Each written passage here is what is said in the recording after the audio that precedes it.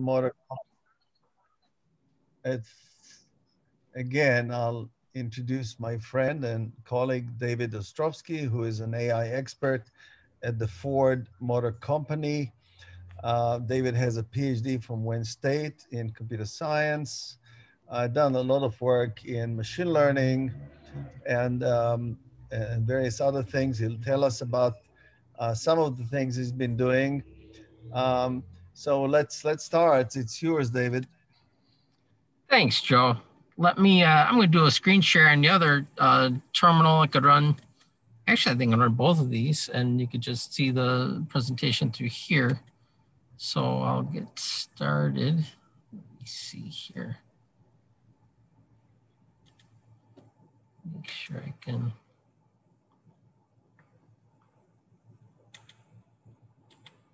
There, can everybody see my screen fine?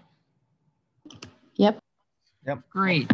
Well, the title of my talk is Hands-on Implementation of Blockchain Technology, and I'm Dave Ostrowski. Just to, again, I work in the VCSE Business Office. I work in an innovation group. I'm the AI leader, and my job, and part of the material of this presentation, though I presented at a number of conferences as well, and actually more content than I want to, than I have time to present. But so I kind of picked and choose and brought in some other material.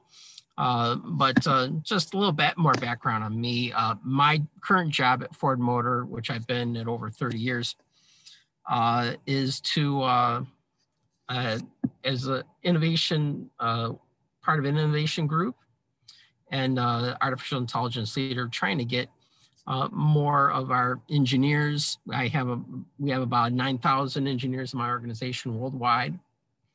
And so we're trying to support innovation, intellectual property, new practices, primarily machine learning. I've taken a huge interest in the last number of years with blockchain and blockchain incorporation with machine learning and in a number of different areas. And so this is kind of the result of that, of partly bringing about starting a conversation about blockchain outside of the financial realm and cryptocurrency, and introduce some of the technologies to inspire people to start working with this. And we're a little bit behind at Ford with blockchain relative to some of our peers in automotive, not all of them. But I think that there is a lot of potential across any number of industries, and that's kind of led to this talk, some of my discussions with Joe. So, so I have a lot of slides, and I want to be respectful of time. So I'm kind of work through this relatively quickly.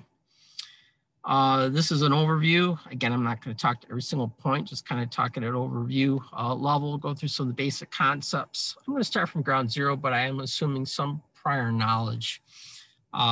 Here I have an installation of the Bitcoin node, Ethereum node. I'm running the Ethereum node right now in the background. Hopefully it's still up with my Amazon connection. Sometimes at home I lose the terminals for some reason, especially when I run a lot of them, which explains why I'm not trying to do all of them at once. And I want to do a smart contract live code demonstration, at least those two. I have screenshots of the Bitcoin, and I have all the software. Anyone wants to duplicate what I'm presenting and talking to, it's very easy to do, and I'm more than happy to share that with you. So let me jump right into the material.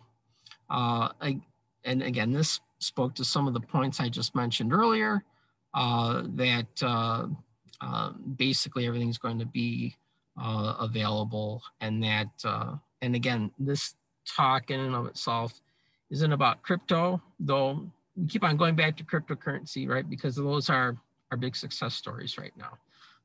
So let me jump into it. What is blockchain? Okay, it means a lot of different things to a lot of people.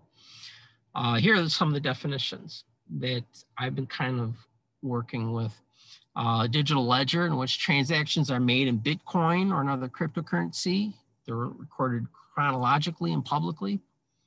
Other people call it a distributed ledger. Other people might say it's a public database where new data is stored in a container called a block, and data is added to an immutable chain with data in the past. Other, perhaps less glamorous descriptions may include the Napster of record keeping or networked Excel. So which one's true? I think all of these have some level of truth in the description, and at least by analogy can give us a better idea of exactly what we're dealing with here. I like to look at just a data structure. It can increase in size, shared by different clients, peer-to-peer network. One of the most valuable inherent qualities is that it's not possible to modify data since cryptographic tools are used. And any modification is stored in that chain and then will be public forever. And there's tons of copies of it all over. It's distributed, so it can't be easily, it's nearly impossible to be, nothing's impossible, but it's pretty close to be corrupted or falsified because you have so many copies. And again, in these examples in themselves are demonstrating just how easy it is to maintain a copy of a peer node of either the Bitcoin or Ethereum node. Other explanations, it structures a chain of blocks. You can think of it as a linked list. Each block has a identifier transactions that are occurred during that period, a specific period are timestamped. Some of our relevant definitions here: the blockchain is along this path from the genesis root to the leaf node. The block, again, it's a data structure used to communicate incremental changes to the local state of the node, and the it's transactional, drives us, right? You can think of Bitcoin as, again, our best example to date. Here, a transaction is a data structure that describes the transfer of Bitcoins from spenders to recipients. So what are the benefits? You get an ownership of data. The ownership of digital, physical records and assets of any kind can be proved. It supports uniqueness and proof of uniqueness. The uniqueness of a digital, physical record and asset is guaranteed. It's immutable. Some data stored in a blockchain is accepted as valid and it cannot be modified. And it's censorship resilient. The existence of a censorship like firewalls blocking access to data is not possible. More benefits include public transparency and traceability. Here, anyone can see the contents of the transactions and audit them. It's trustless and incorruptible. Blockchain allows us to build trustless systems such as peer-to-peer, where contracts can be encoded without trusted third parties. It's cost efficient, can be reduced since there are no external actors, and therefore exists as a homogeneous platform for different tasks. And guaranteed continuity. The continuity of the system is guaranteed as far as there are nodes running the chain. So this represents, where do we see opportunities in just about any industry? And here I try to bring up these points to motivate new ideas and research and applications of blockchain and getting into new means of leveraging this technology. It's really allowing us to automate tasks by having this the accountability of a transaction to be recorded with a level of technology that is very, very extremely secure and from the perspective that it can't easily be tampered with and duplicated. Smart contracts are another important component of this. They help you exchange money, property, shares, or anything of value in a transparent, conflict-free way while avoiding the services of a middleman. Again, this speaks towards the opportunities that exist of being able to automate some types of activities where in the past, we've had to rely on trusted third parties and spend a lot of money, time, and energy in doing so. Here, the algorithm can self-execute, self-enforce, self-verify, and self, I think I don't know what the word was, constraint the performance of a contract. The Bitcoin is the first example. The best analogy I have here is that of a vending machine to that of a smart contract. Without vending machines, it's very hard to sell potato chips in 10,000 different locations at the same time, right? You can, but you'd have to trust people, right? That they're going to pay you for the potato chips and so forth. In many cases, you might need someone to monitor it. Now with a vending machine, it just sits there and it handles that transaction. It is a mechanical mechanism of enforcing the implementation of a contract, and enforces a very simplistic representation of that agreement. You give $1.25 or whatever, and it gives you that bag of chips. And this is what the opportunities that smart contract represents, right? It allows us to support as a tool to automate human interactions. Ordinarily, you would go to a lawyer or a notary or some type of professional and you pay them and wait to get a document. With smart contracts, you could drop a Bitcoin in the vending machine, get your escrows, driver's license, whatever drops into your account. More so, the smart contracts not only define rules and penalties, but they also automatically enforce those obligations. Here are some examples that I brought up in relation to a lot of the areas of business that my company participates in. But again, a lot of these are I think is very inspirational among a number of different industries. Identification and tracking, trust relationships with manufacturers, ownership transfer, in our case, vehicle recall optimization, loyalty-based tokens, auto insurance. All these rely on corporations. Imagine the opportunities if they could be, these third parties could be replaced by software, okay? And that is the huge opportunities that exist with leveraging blockchain technology. In automotive, you see here, these are not Fords. Porsche is really a strong leader in implementation of a lot of blockchain technologies related to automotive. Here, using them in validation of vehicle data, or in also certain cases with package delivery, food delivery to vehicles, allowing access or unlocking or locking of a car through an application. A lot of opportunities exist in automotive among connected cars, the two-way communications, vehicle black boxes. But again, this could be across any type of areas. I think that, again, bringing up the examples help to inspire for opportunities in different areas. One of the questions I'm frequently asked when I present this material is like, well, do I really need blockchain? And my analogy is, it's really asking the point, do I really need my internet to in the car? And yes and no, right? It'll get you to point A and point B without the internet. But today, with today's technology, consumers, you're not going to be able to sell a car without connected services that rely on the internet. I think blockchain in my primary business will represent future opportunities moving forward. Supporting these different types of business models, data marketplaces, data sharing, and of course within vehicle black boxes and dealing with cars, and especially with autonomous vehicles.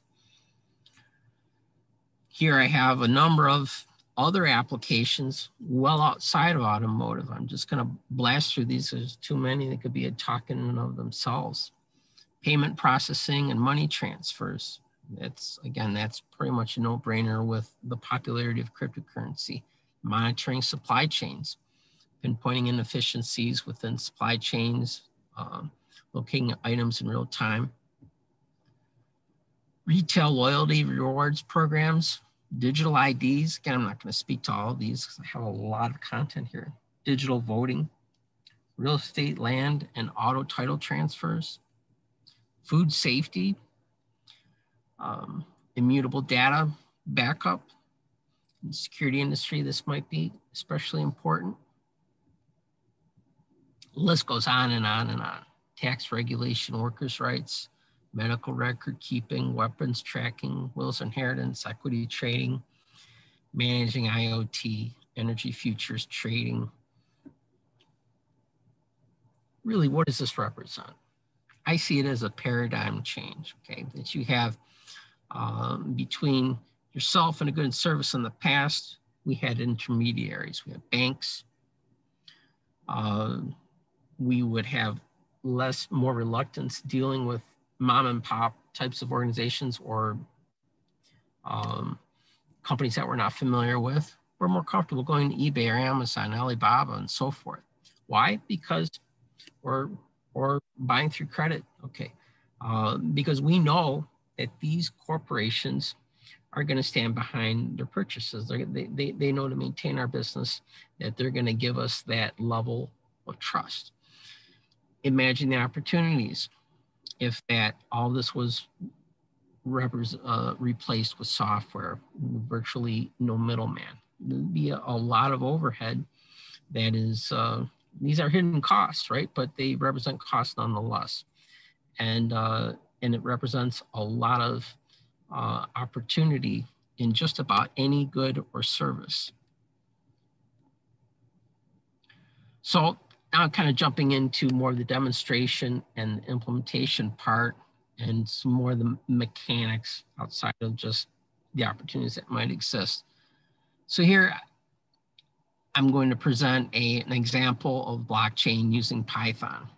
And this is not a real blockchain, it's just more of a blockchain simulation, but it gives you the basic idea of the basic mechanics that are involved with implementing a blockchain. Here in our block, just again, it's a data structure. I have an index, a timestamp, and some type of data.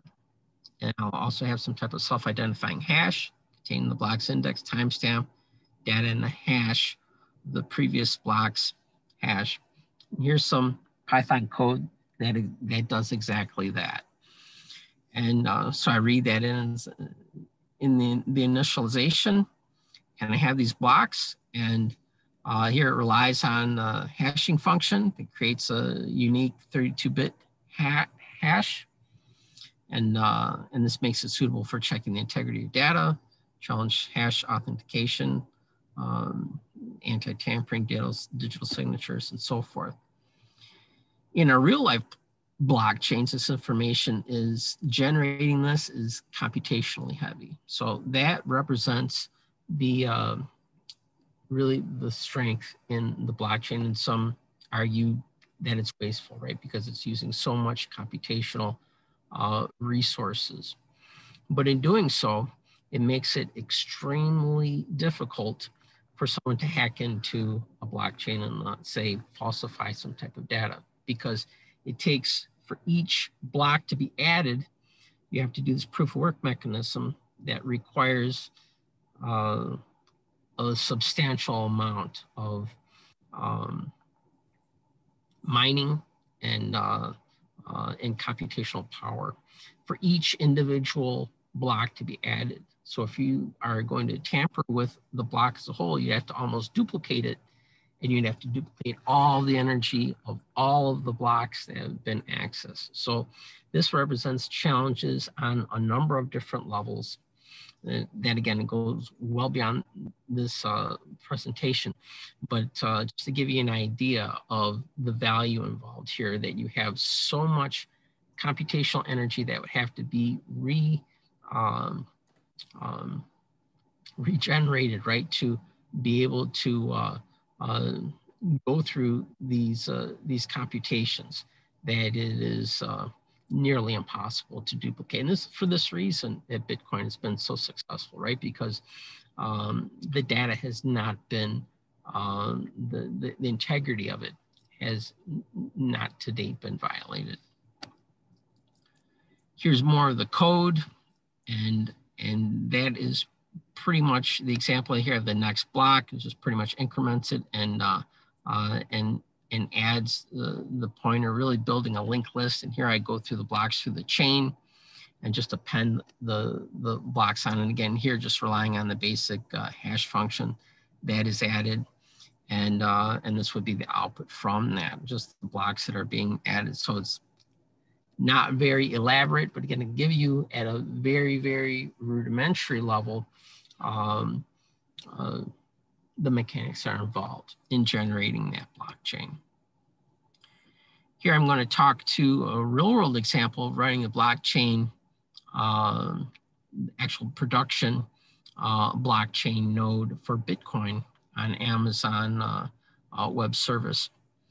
And so here I use Amazon. I use Amazon frequently in academic presentations as well as industry because it's very easy to be duplicated, and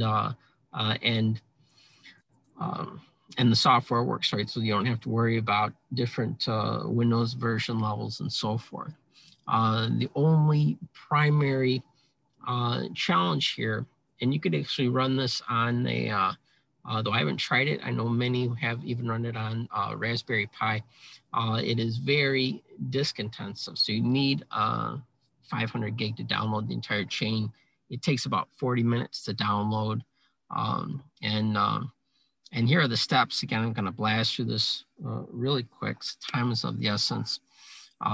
Give you an idea. So I have a Ubuntu server, and I upgraded a little bit to get the necessary disk space. And I installed sudo packages. If you're familiar with Unix, I'm happy to share the scripts with anyone who's interested. And again, it takes a while to do a build, download the Bitcoin from Git, do an install, and set some permissions, and start it up. And here is what it looks like when it's running. And here I also installed some Python libraries where you can actually touch the production blockchain. They actually have, this is based from an O'Reilly example where they had some transaction IDs where you're actually reading a transaction on the blockchain. And here I'm running some Python scripts to read values in a given block. And here's some code level description of that. Again, kind of going through this relatively quickly. Here I print out some data from transactions for coffee purchase, one paying for coffee, and the second returning the change returned. And this was before, obviously, these examples were written before Bitcoin was, closing in on, $50,000 or whatever. So it was, wish we all had bought it back then, but that's water under the bridge. And again, here's some value that's being printed out from a given block. So I'm not going to go through that. Just really want to demonstrate that it is relatively easy to get these production nodes up and running and get your feet wet with some real life blockchain technology and familiarize with, again, Bitcoin, Ethereum, two of our arguably best success stories, with blockchain. Perhaps Ethereum even more valuable because it supports more general purpose programming and speaks to a lot of applications that I'm making reference to. So this brings me to this slide. What is Ethereum, right? It's a global decentralized platform for money and, most importantly, new kinds of applications. Here you can write code that controls money, build applications, and be accessible anywhere in the world. It's developed with expanded functionality as compared to Bitcoin. Geth is a tool, and I have it running in the background. It's going to bring it up right now, that allows for a full Ethereum node implemented, that runs a full Ethereum node written in Go, the Go programming language, if you're not familiar. Offers 3 interfaces, the command line subcommands and options, a JSON RPC servers, and an interactive console. Some relevant terms are Ether is the currency of Ethereum, and gas is a measure of computation. The gas price is the amount of Ether per unit of gas.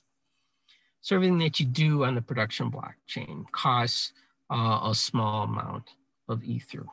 And for this reason, people primarily I'm working right now with test production blockchains, so you're not spending a lot of money in doing your debugging. These are the pseudo commands, relatively easier to start up the Ethereum node. Let me see if I still got this running in the background here. And here it is right now. So this is what the Ethereum production blockchain looks like at the moment. I started up with this get command.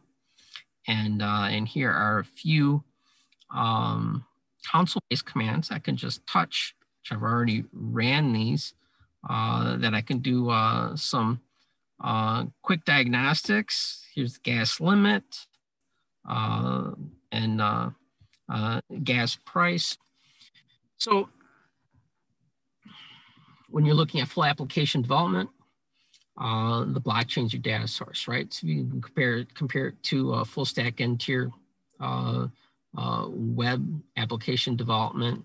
The blockchain essentially replaces your database, right? It's your data source where you're accessing to, and the smart contract is going to be the application logic sitting on top of that. That's embedded in some of your web-based languages.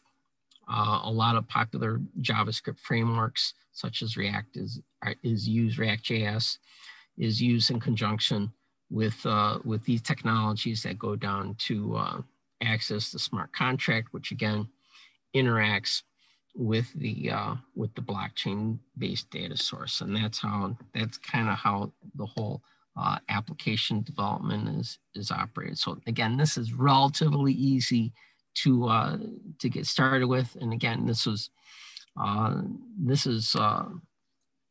the complete Ethereum blockchain that and with all the information worldwide that's being managed with Ethereum. I'm running a separate copy here on the Amazon instance, so it's very easy to set up. It takes about 20 minutes and sync up, and then you can start touching it and getting some of that information. And interestingly, all the software, your smart contracts are publicly available as well. So you can actually see how applications are being developed on Ethereum, and use that to hopefully inspire any type of work that you might have. So let's look at, so these slides spoke to that. And this spoke to my point about comparing it to n-tier application, smart contract. And I've set up the development environment for doing a smart contract. I'm going to live code that right now. And so I went through all these points. So I just do a few quick updates. I'm going to use Ganache. Ganache, I don't know the pronunciation here. I guess it all depends what part of the world you're from. I think it's Ganache. Is a test blockchain that I'm going to run a smart contract on. And so it's your local personal blockchain. So this is how people do development for Ethereum. They load up Ganache on their server, and they do the full production development before they even go to, let's say, a test network or the production blockchain. And a lot of the reasoning for this, right, is because you have to unit testing and software development for smart contracts really need to go in order of magnitude well beyond in testing than any type of application development, because of that immutable nature of the blockchain. That you really hard to, it's impossible to back out mistakes. So if you're making mistakes, you're going to have to live with them, the data-wise. So that's the challenges, right, of doing application development in this realm. So I went through all this. Let's see if I can bring that up. If I have that, and I've started Ganache, and that's where I have my smart contract. Kill this. Sometimes I get too many terminals, and then lose. Okay, so here I started Ganache here. And with Ganache, I get a number of accounts, and I get Ethereum. I get 10 accounts and 10 private keys. Each have 100 Ethereum. Unfortunate for me and everyone else, the Ethereum that Ganache gives you is the worthless Ethereum. So it's not, it's your monopoly money, okay? For the, and you thought all the cryptocurrency money was play money, right? But this is the fake play money as opposed to the real play money that someone's not going to give you $3,000 per ether. But here I have 100 ether per 10 accounts with 100 ether attached to that. I have private keys, so you're good to go. You have gas price set and gas limit, and it sets up a served architecture. And so from that point, I can bring in, I can bring up a Node.js, and hit that with JavaScript. So nice thing that I enjoy about engaging with any of the Ethereum-based technologies, a lot of it's JavaScript based, and that's to support the DApp web-based application. And the nice part about using Node is that when you're debugging or doing some troubleshooting, you go line by line and kind of jump in a command line. I'm a kind of an old school command line type of guy, and I can tear down an API and really get a good understanding of how it works by looking at individual lines of codes. And that's what I'm going to do here with the live coding a smart contract to give you an idea. So this is what smart contract looks like. So this is your basic hello world. It's written in a language called Solidity, and it looks very similar to your classical third generation language, right? Your C, C++, C#, Java, Swift, etc. And I have my basic constructors. I load in a string. I have a hello world. I have a set and a get operation with that. And here are the commands here. And let me talk as I just throw in the code here, and we can run through it. Actually, I have it cached here because I had tested out before I had tried it. And so let me, I don't have to, you don't want to see me typing. My typing is not that good. So here I have it keyed up in here. So what I did right here is I brought in the Web3 library. I have Node started up here. This is Node Interactive Console. And I brought in the Web3 library. And you can see that I get a positive response. And then let me see here. I'll lose my place too much.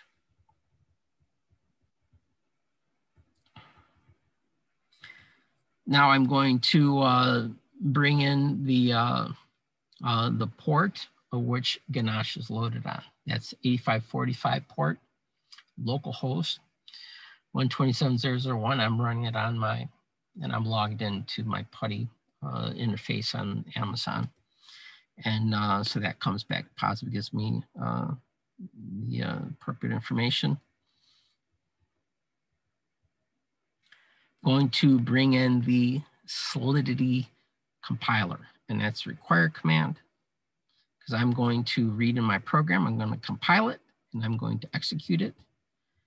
And then I'm going to deploy it to the blockchain, and I'm going to run it.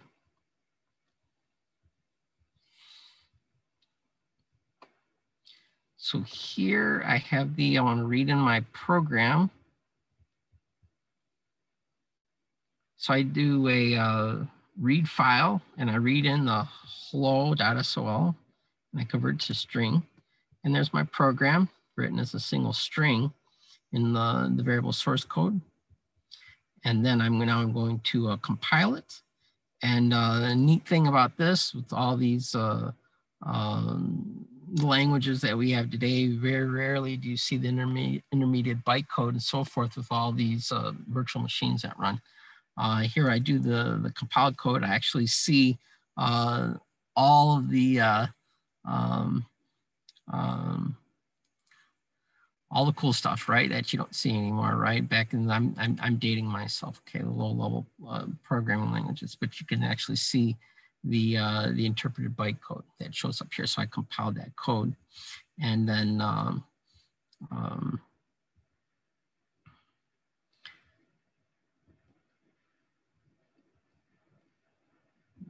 see here.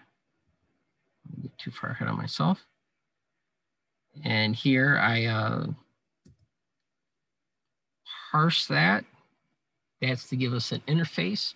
The interface is necessary for the deployment.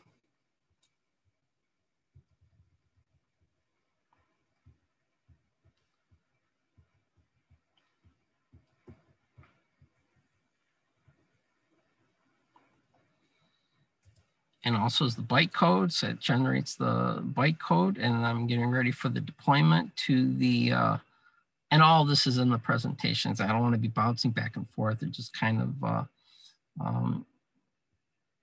winging it here. So here the hello contract deploy. This is going to take that bytecode, and I have the account information that was loaded in as well, and an amount of gas, and I assign the my contract to the result.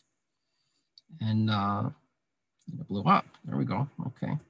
Well, I'm not sure why that oh, I already deployed it on this network. That's why it complains. I tested it out and I can't redeploy it. So that's actually a good thing. So long as I can explain the problems, then I'm fine with it.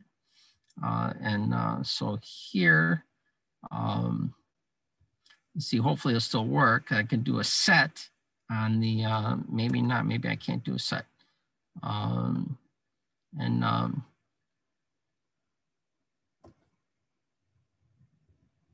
if I could do the get, most important point.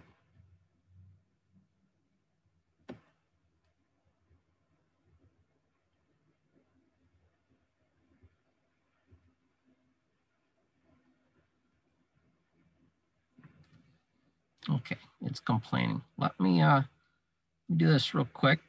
I think I have enough time. I could restart Ganache, and I can start that fresh. Of course, this isn't letting it go real quick. Oh, okay, good.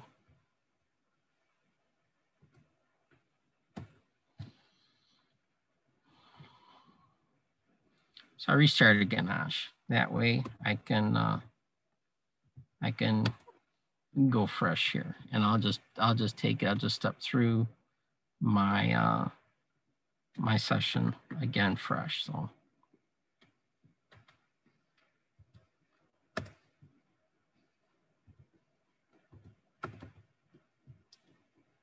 I don't want to take it out of PowerPoint. That gives me some oddball characters. So that is see here I have a text file up here just for that purpose. So let's see if I can copy out here.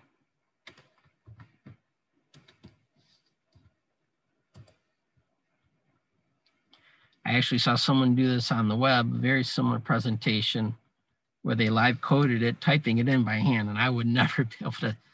I make too many mistakes, so I have to have it all presented here. But again, just to show the utility. So again, I'm bringing in the source code, I'm bringing that compiler, and I do a compile, and now it should work this time because I clobbered it the first time. And again, that speaks towards the data integrity, right? I just can't reload. And one of the differences in development on this platform, right, is that you have, let's say with a mobile apps or app development or any type of large scale web server development, you can also always push changes. But that isn't as easy with blockchain technology, right? Because of all this data integrity, that you're going to have a lot of problems. Because if you write out bad data, you're always going to be writing that data. So here I did the deploy, and you see it worked appropriately. So, and here I brought up the balance, and I had that was on the second account. I think it's zero index. So let me just look at the. If you look here, this one went to 99.9. So that demonstrates even Ganache is charging me for these operations. So do a deployment anytime I'm using that. So thank goodness, right? I'm not using, I I could burn through a lot of money in my software development. So this is, in this case, it is very convenient to have the Ganesh framework. Here I did a sed greeting. I invoked my smart contract. I sent it a simple message, your basic hello blockchain. And in the last message, I did a get greeting. And so let's try that. And it came back and acknowledged it had stored that data. So what did I do? I wrote a smart contract. I deployed it to my little test play local blockchain after compiling it. I invoked the method, I sent it some data, wrote it to my blockchain, and then I read my blockchain back and it gave me that data back. So this is a really neat starting point, right, for any type of proof of concept, right? That people take data that you're interested in building applications around and getting your feet wet with the basic technologies.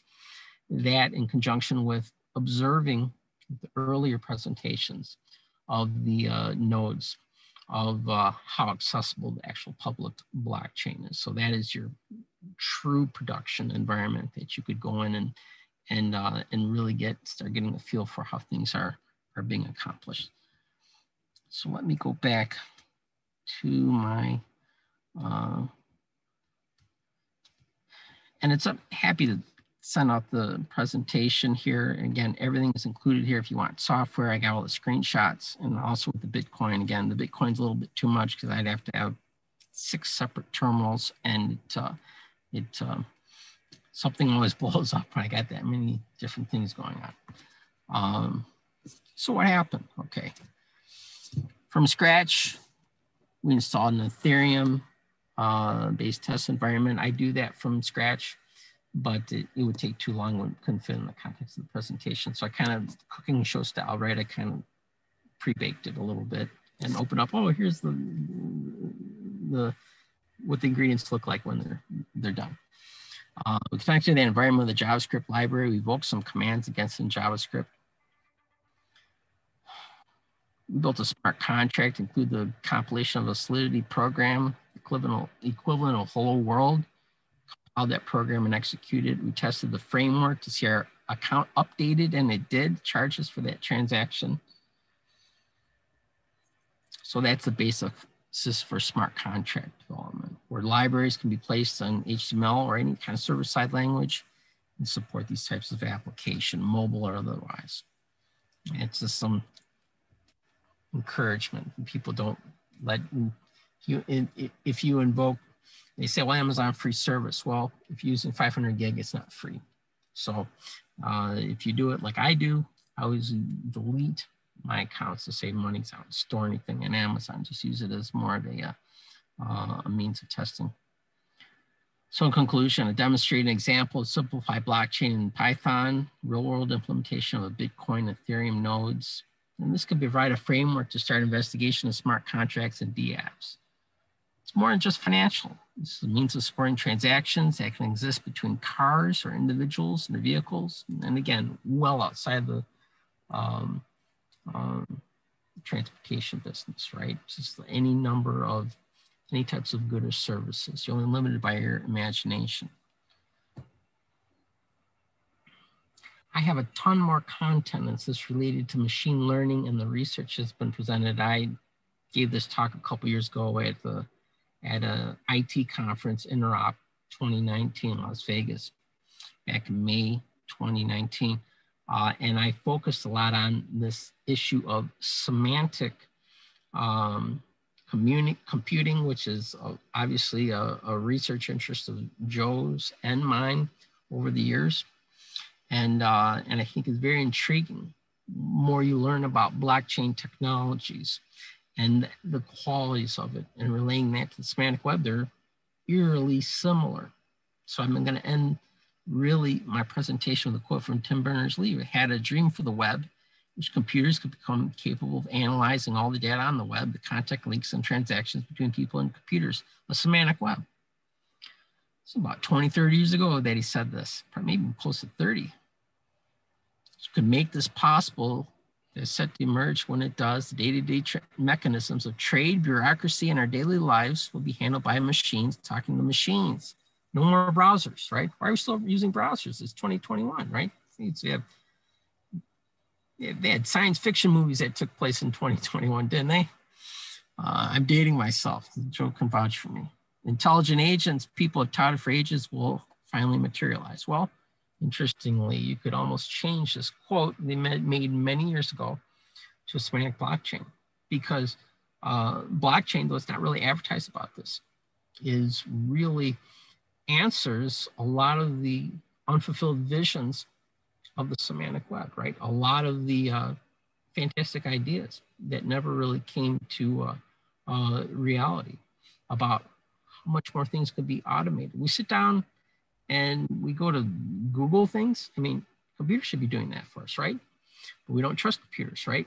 Here, that trust looking forward could hopefully be managed through higher level applications that might rely on this technology.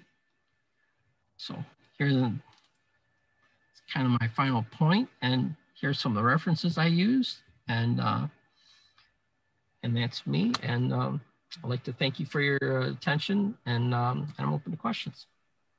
And on behalf of everybody, dziękuję bardzo, and I hope I pronounced it okay. Thanks, David. That was fantastic. I'd like to open the podium for questions. If nobody else, I have a few, but I'd like to have others start. So have you gotten into actual mining with mining crypto with your algorithms there? I haven't started that, no. Hi, just a small comment about cars wanting to be connected to the internet and smart trade. I work with a guy here, Jimmy, who's he's a member of the Royal Society of Engineers, actually, and he's already made a number of cities, smart cities, where they, to begin with, they just take the speed signs down and put a transmitter in there. But they're moving to turn the whole cities into smart cities. And of course, this sort of blockchain contracts and things are vital to make that sort of thing work, although I'm not sure how much he's been looking at that side of things. Definitely. I think that, again, just when you look at concept of smart cities and integration of all these technologies, I think that blockchain is ultimately going to be viewed as a necessary and ultimately ubiquitous technology that's going to power a lot of the next level implementation of all these things. So you look at even, and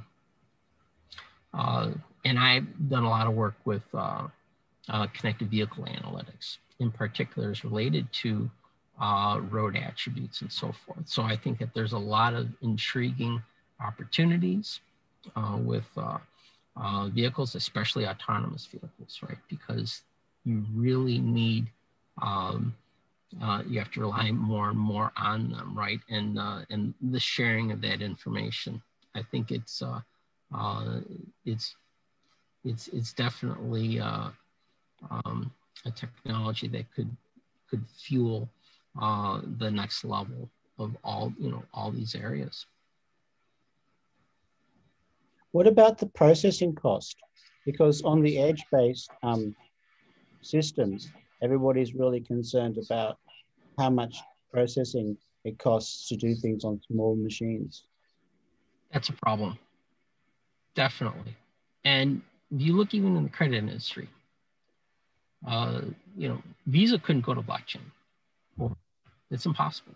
They do about, I think it was 6,000 or 65,000 transactions,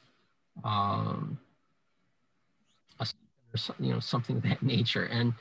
And compared to Bitcoin, it could not physically do that right now. So moving forward, I think that, I've read a lot about other types of blockchain technologies that aren't as computationally intensive and of course trying to find that perfect compromise of the highest level of data integrity with less amount of resources.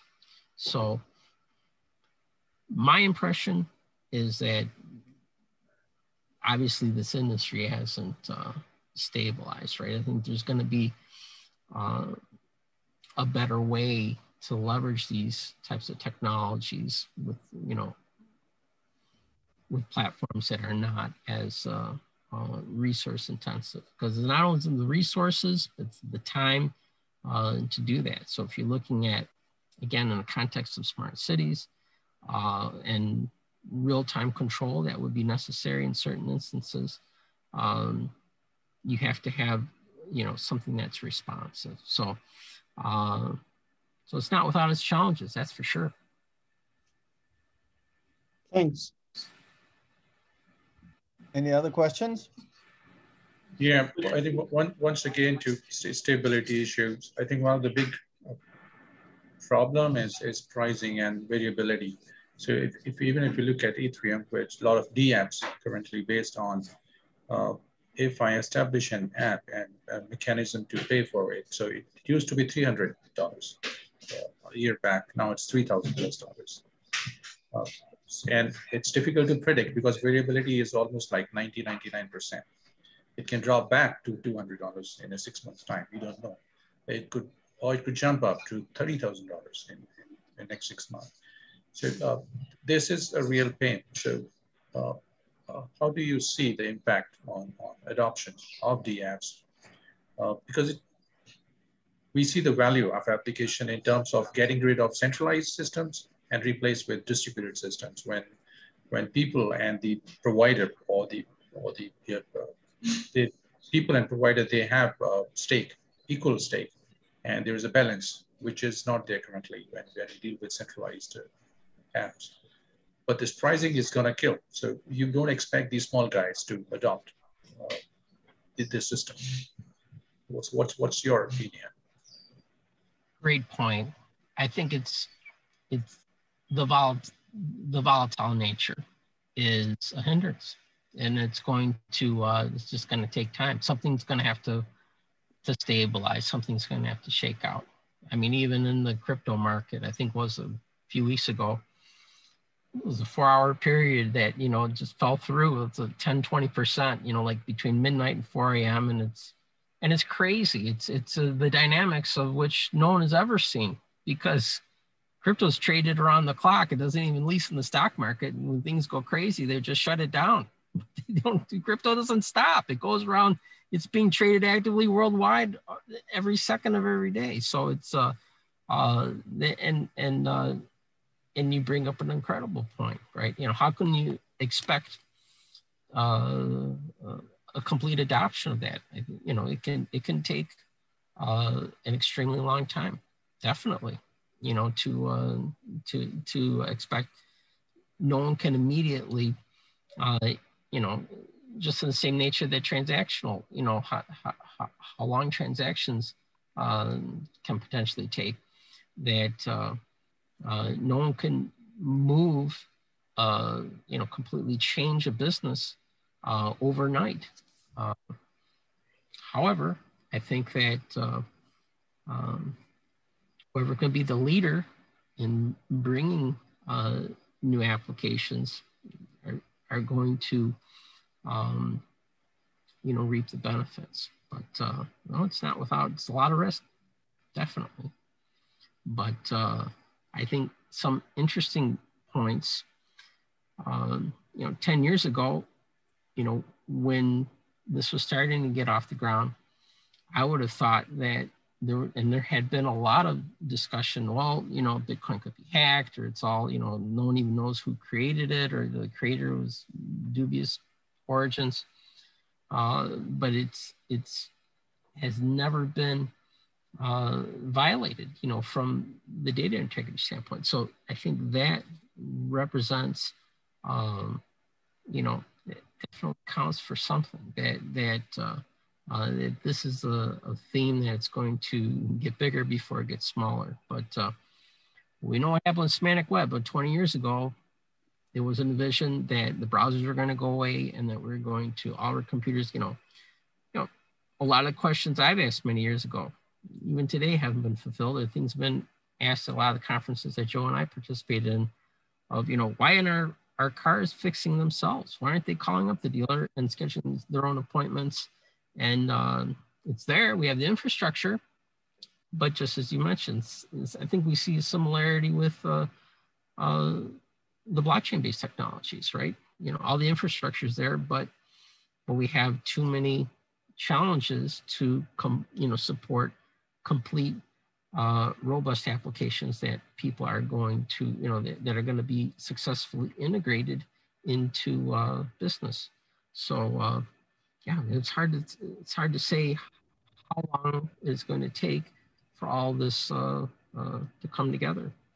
I think the technology can't be denied, but there's a lot of crazy, you look at the NFT market, people paying ridiculous amounts for, just digital assets is just, it's insanity. And the physics of it is that it can go down just as fast as it goes up, right? Something that has exponentially risen. And just like people are convinced that, it's going one direction or another, or for Elon Musk has a, hangover, right? Bitcoin can go down, 30% or whatever, so it's crazy. Yeah, it's very hard to, but I think that the technology and the potential of it can't be denied. I think that there's a ton of opportunity there, but definitely not without its challenges. That's a big one, a very strong one. How are people going to be able to get a full-scale adoption when you're dealing with, such volatile nature of this? Okay, we have a time-honored tradition to end this meeting right on the dot, and we are approaching to the dot. I hate cutting you off, David. No. You're always welcome to come back. And in fact, we're going to have a conference coming up in 4 months, and we might invite you to give a talk on the subject at the conference and record it and make it available. So with that, I'd like to once again thank David Ostrowski for coming and talking about blockchains. Thank you. Thank you very much. Thanks for having me. Great meeting everyone. Thanks, David. Thanks, David. Thanks, Great talking. David. Bye. Hey, Peter. Bye, dziękuję. Dziękuję. Yeah, so